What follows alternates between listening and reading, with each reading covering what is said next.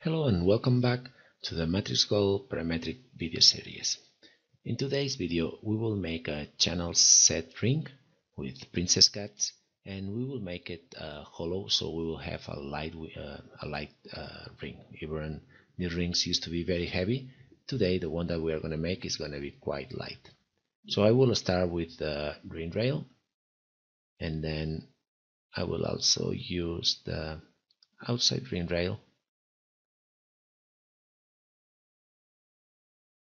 I will make it a bit thinner from the bottom. Very good. And now I will use just two profiles. So I will place one at the very bottom. I will select something more squarish like this one.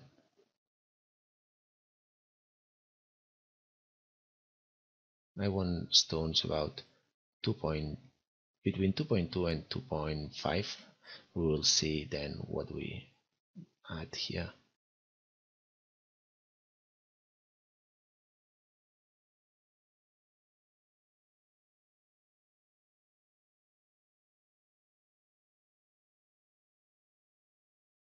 Okay, let's see how this looks like.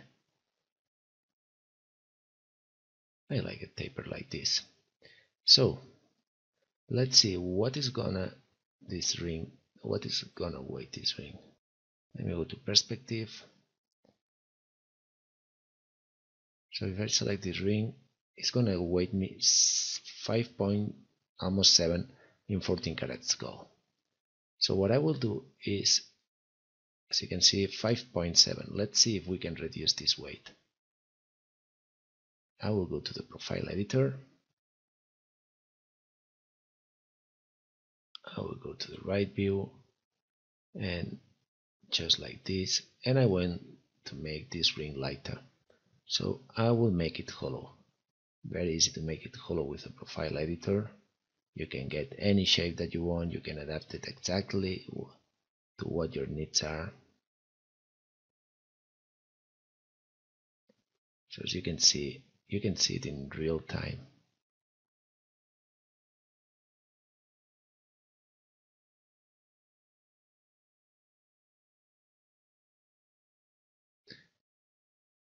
Probably what I should do is drop this part here down, because we need to set the stones and we need a bit more of consistency here. So let me select these 3 points in one go so I can move them. And now you see that I have here more room to set the stones. As you know, you can save this profile. I don't need to do it now because this is just a video for now, but I have to validate, and I validate the command. So now we have this nice flow to hollow the ring, and now we will see. So before the weight was 5.7. Now if I click again, is 5 grams. This is what I was looking for. Now we can keep working with the ring. If later on we want to make any change, we will be able to make it. So let's gonna set the stones. I will go to the gems. I will use the gems on ring rail. I will go to the front. Sorry, no, I will use the gems on curve. This will be the curve that I will be using. I will go to the front view. As you can see, the stones here are doing a weird behavior. This is because the gem orientation is not the right one. We want them looking at the origin. And I will just change the, from here I need to change the orientation.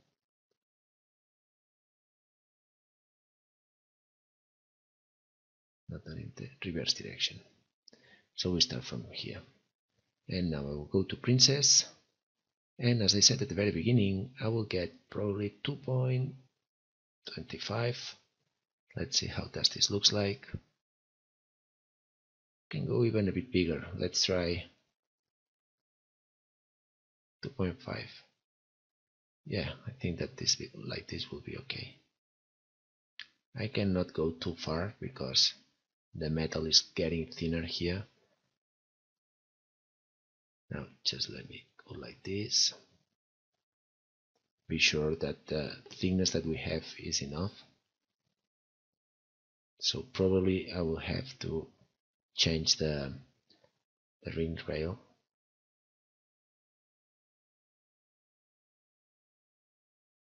Let me see, seems that it's not following the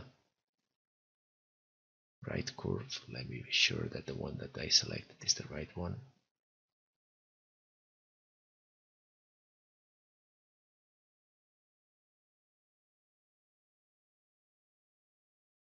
Okay. Orientation to the origin, so now it's perfect. Run. I don't want any space between the stones.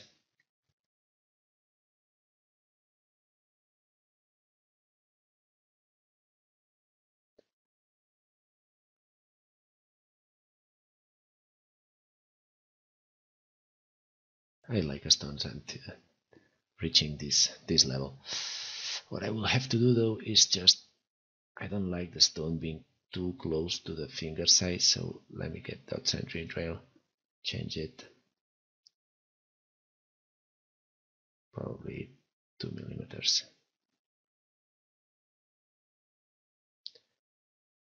This looks better. Now I just need to adapt the stones because I don't want any gap between the stones.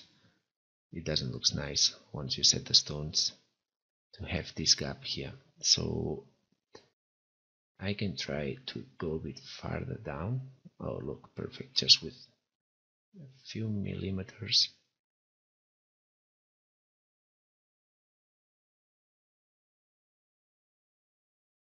Now the center stone is just in the middle, so everything is centered. The gap is super small, so this is something that is not going to be noticeable. So let me just be sure that from here looks okay. Right. So now I'm going to use from cutters, I'm going to use the channel cutter. I'm going to place it up to here, and what I will do is just change this profile to flat. Let me just close so I have more space to design, and flat from here.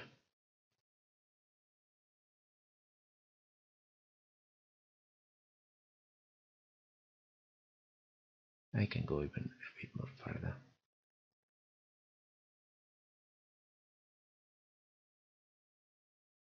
So as you can see, I have this space between what I have cut or inside the ring. So I need to keep a bit of metal. I will show you now once I do the boolean. So solid boolean difference between this part and this part. And let me hide the stones. It's always important to keep a bit of metal here, because if we don't do that, then what will happen is that the ring will be too weak. So we need strength in this part here. So when we do these cuts, we need to be sure that we have enough metal. Then once we clean and cast the ring still keeps the strength that we need. So I will do now just the cutters for the stones.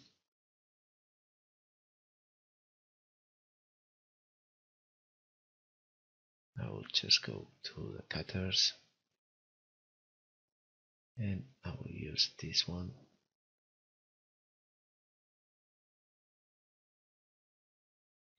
I will try to be sure that the girdle, I make it a bit smaller so I don't get any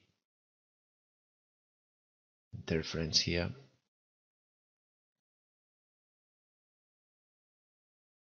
We can even try to do this part from the bottom, more like this, so it will look nicer.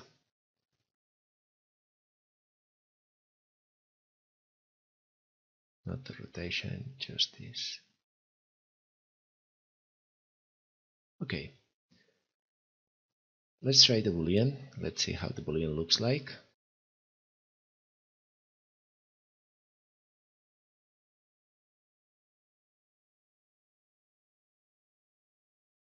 So I go to the solid, boolean difference between this part and this part.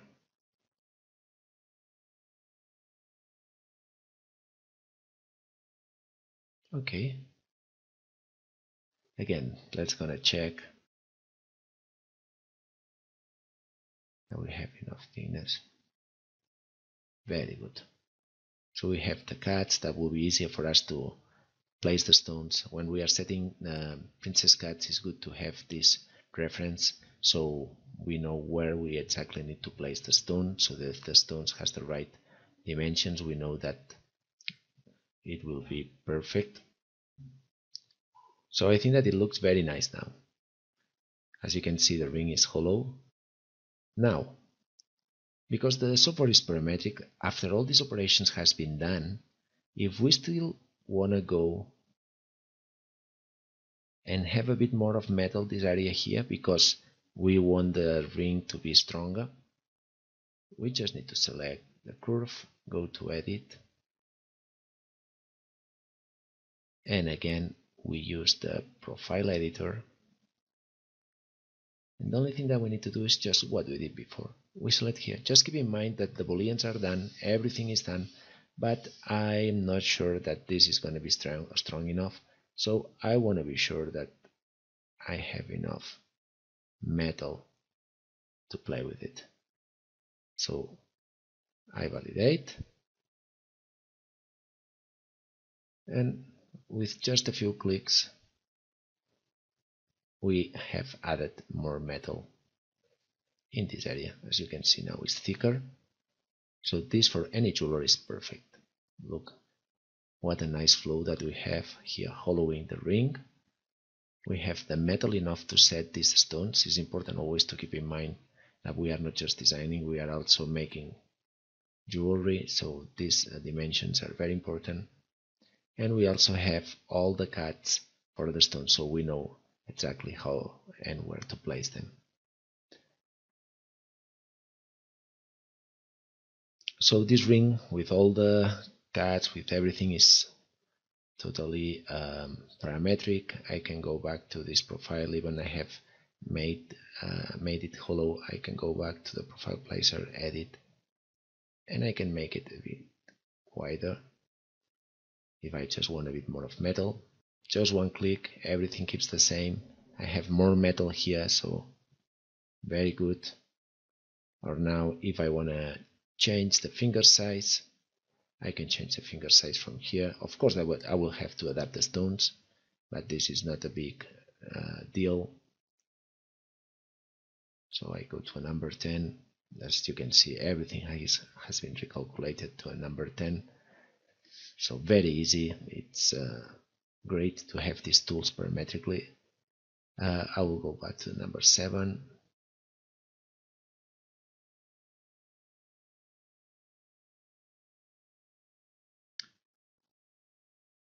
And now here we have a lot of different options. So now once you have done this file with MatrixGold, again you can open it up anytime and you can change anything that you want. You want to change the stones, you want to make them smaller, so you can come here, and now instead 2 millimeters I will go to 2 millimeters stones.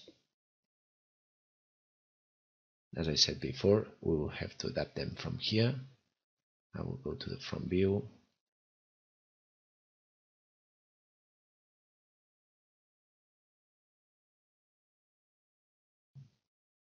I will bring them up, and the only thing that I need to do is just, as I said before, be sure that we close the gap between these ones and these ones. Alright, so now I just go here and I do like this.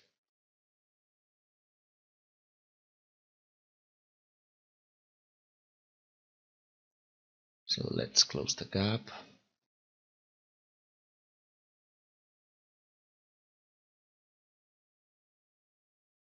and be sure that we are at the same level.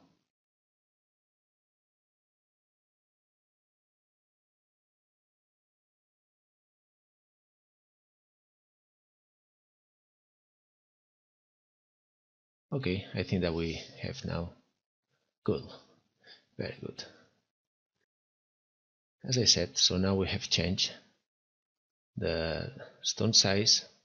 Again, we have another ring very easily because we have changed the stone size. The only thing that we need to do now is just to change the profile from here. I go to edit and I will make it a bit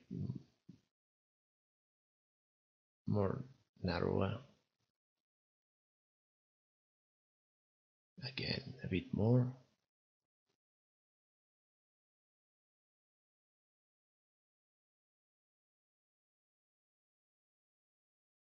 And there we go. So we have now one. It's not that we have just one ring. We have a tool to make channel set rings. This is the important part of this software. We have one tool to make this ring, because from here we can change the stone size, we can change the stone shape. So instead, princess, if the customer wants rounds, we just need to come to rounds,